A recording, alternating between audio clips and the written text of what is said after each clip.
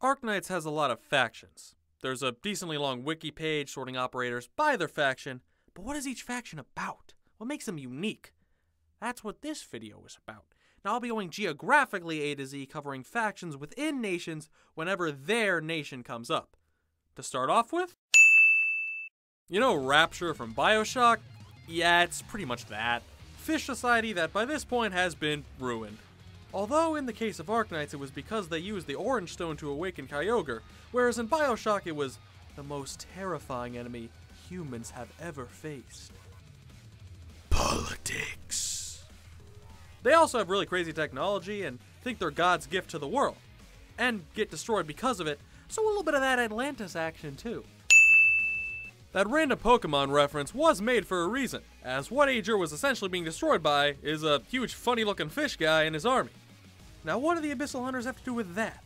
Well, these schmucks were supposed to cut through him and his disgusting seaborn minions like a late game Sivir.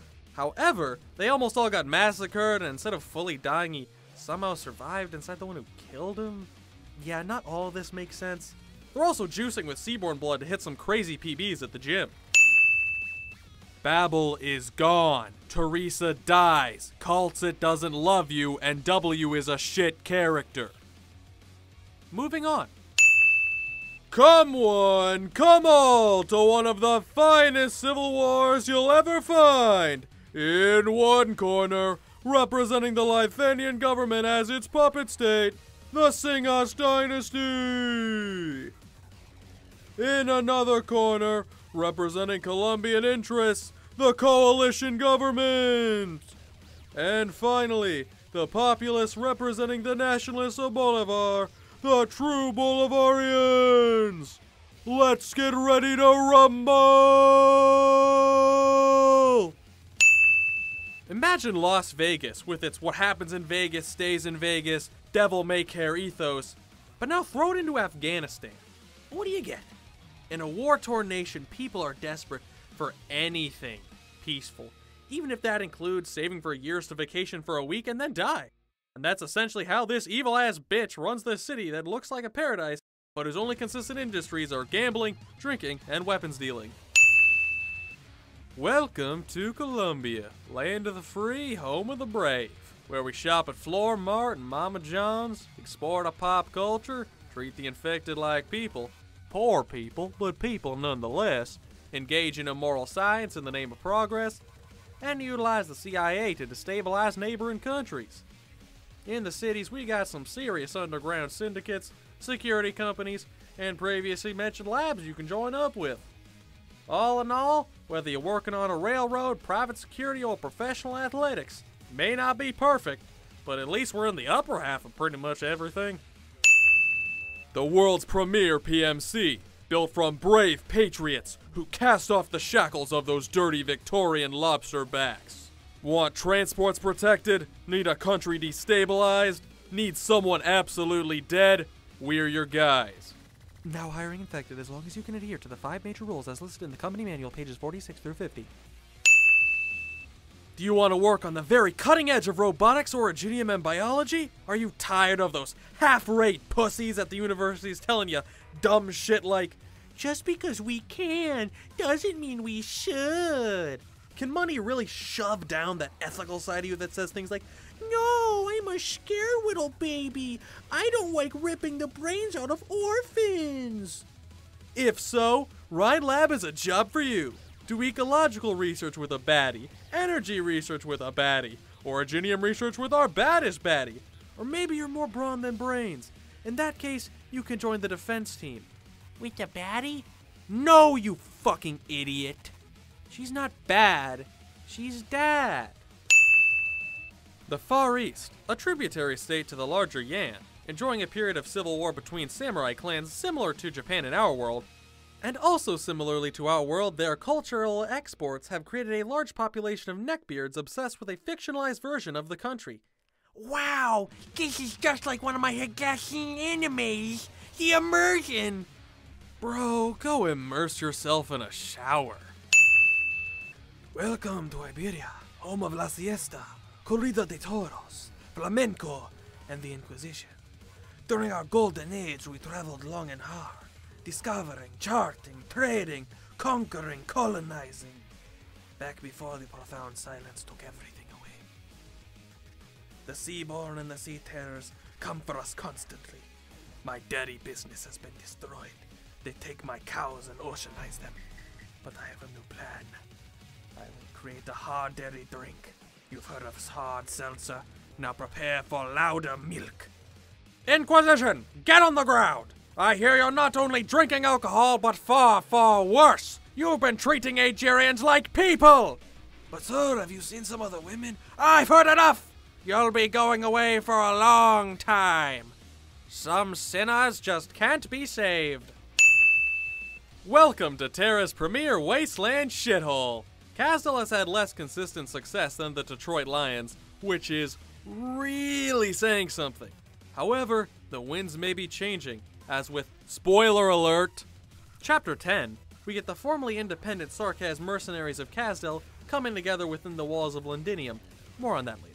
But with Teresa's leading and Teresa somehow being alive, the future looks brighter than ever.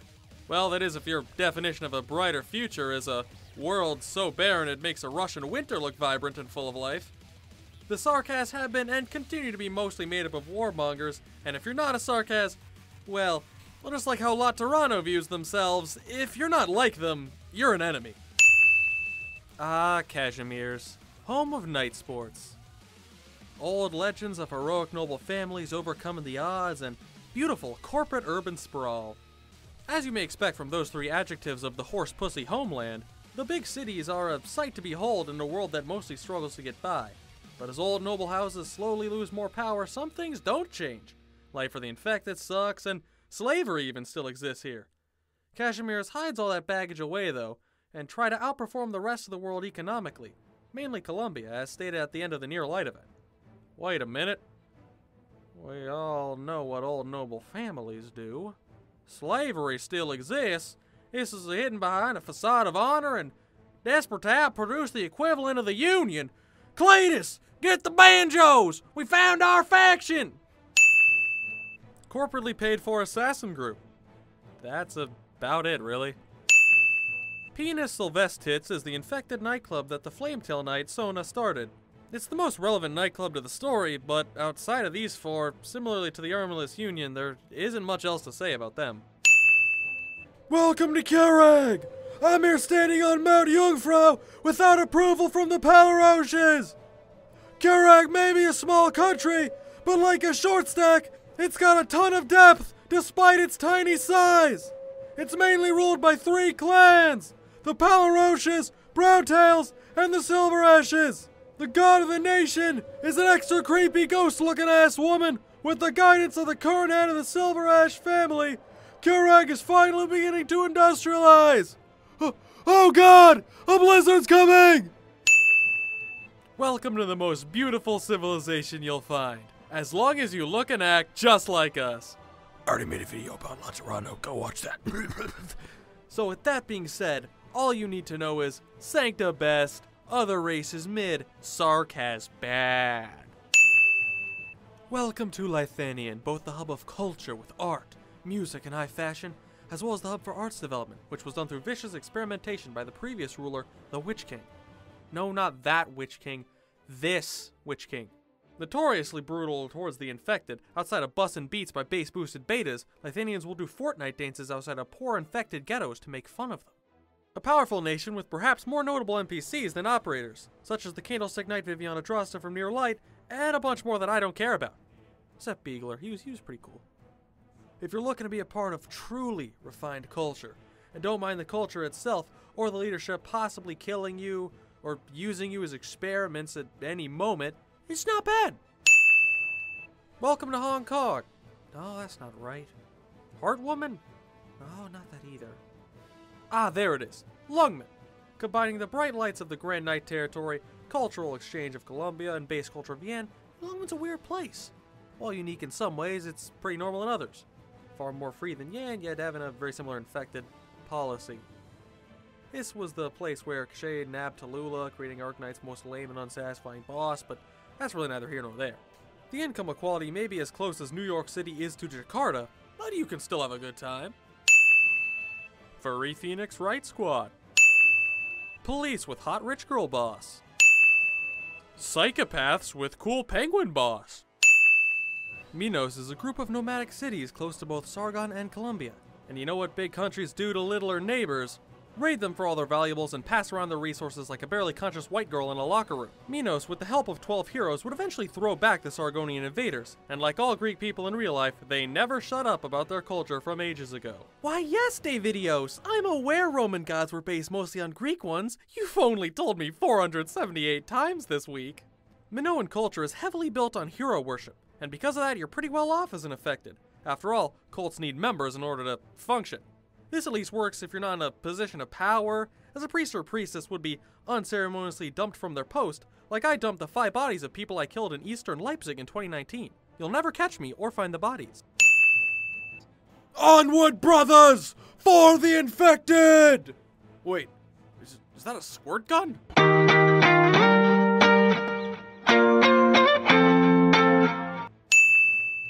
Ah, Rhodes Island. Home of the doctor. Home of the daughter, home of the bitch.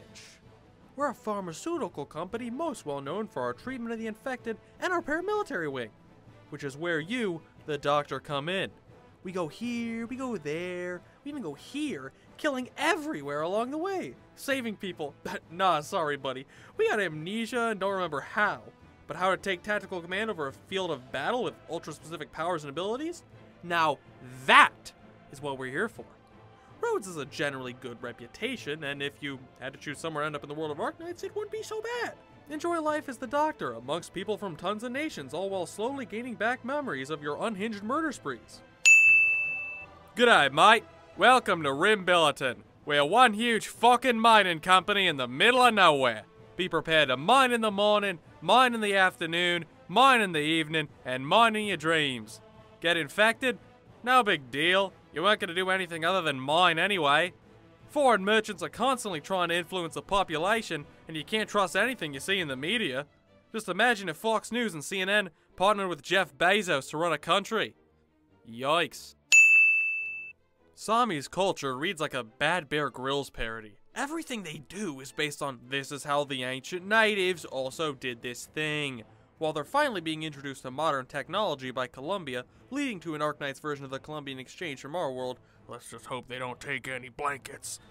In the heart of Sami on the ice fields, eldritch horrors populate the land. Nothing says the Arctic life like ice fishing, for a shadow blocks out the sun, and as you turn, you see the 93 eyeballs of the monster who's about to eat you cock first, all open at once. Welcome to the ice fields, motherfucker! With both deserts and jungles, Sargon's massive land should be pretty powerful. However, they seem to be falling on hard times politically. In the deserts, there's more petty infighting and bickering than a Mean Girls movie.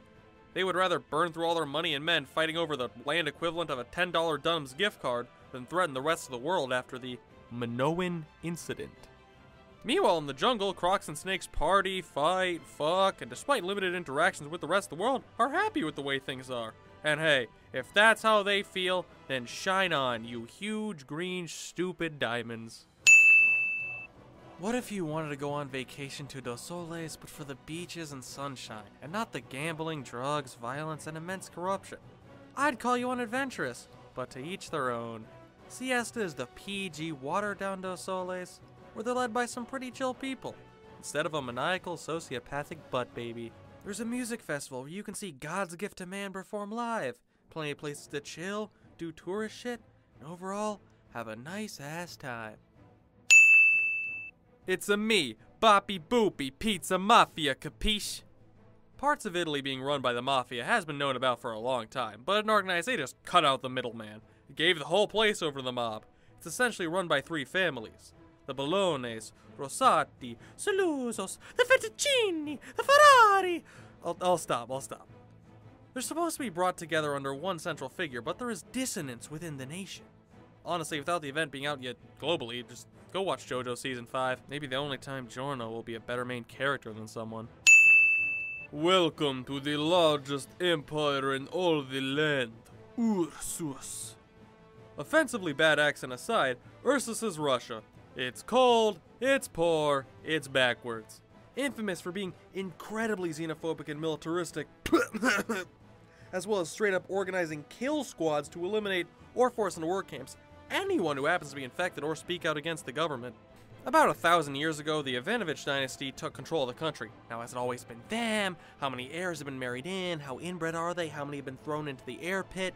We don't know, but what we do know is that they participated in the War of the Four Emperors to do what England and our world only dreams they could: annihilate France. Ursus have been fighting everyone. Cashmeres, Yan, Higashi, themselves. They continue to have some crazy domestic tension as everyone is at everyone else's throat. Group of sad bears who can bond over their shared passion for peeling off the skin of their peers and consuming them. Victoria is whack. Despite their favorable position in the center of Terra, their banks have never been emptier. Their founding as a nation and subsequent subjugation of Tara was a backstab on the nation's very founders. And their soft power of literature and technology is quickly being beaten back by Cashmeres and Columbia who do it better.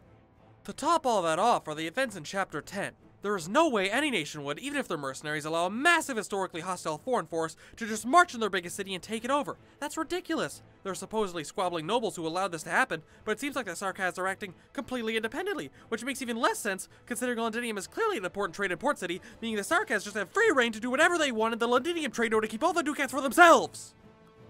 This upsets me. Oh, should Jesus me, Seamus! The Victorians know we're here! We got to get the Guinness and the care and get out of here! Forgive me, couldn't resist one final horrible accent. Dublin is a weird mix of a royalist uprising and our world's Irish. Terrans are Irish equivalents, and as you would expect, they don't get along too well with the British equivalent Victorians. Their culture and language being stomped out didn't sit too well with them, and their leader claims to be a direct descendant of the kings of the past. What was their family name? Dublin? Oh, that's why they call it that. They end up working with the Sarkaz invading Londinium in the name of Casdell thanks to their shared hatred of Victoria. But like a man following a rainbow hunting for a pot of gold. It looks like from what we've seen in chapters 9 and 10, they're heading towards disappointment, as they're an enemy faction in an anime game. With us slowly collecting former Dublin members, I imagine Reed will confront her sister with horn, mandragora, harmony, and bagpipe and say something like, "Before, I didn't think I could stop you, but now that I have my friends, I can do anything!" Then they unleash a friendship cannon and blow Oblana's head off. Welcome to Yan, where we have a vibrant culture of art, dance, poetry, martial arts, cooking, smithing, literature, and cinema. Oh, and absolutely nothing happened in 1089. No college students were executed while making pro-democracy and pro-Swiss speeches. Yan is a peaceful nation that would never attack anyone. Oh yeah, Lungmen is ours, and Agashi is ours, Mostersian land is ours. We have an ancient map that says the ocean is ours, you know. Oh, and Casdell's land is ours, Rimbilliton too. But we're a peaceful nation who would never dream of fighting anyone. We're militarizing and trying to revive ancient wrathful gods for peace.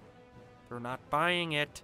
Oh, fuck, look, ooh, pretty mountains, ooh, women, ooh, you like that, right?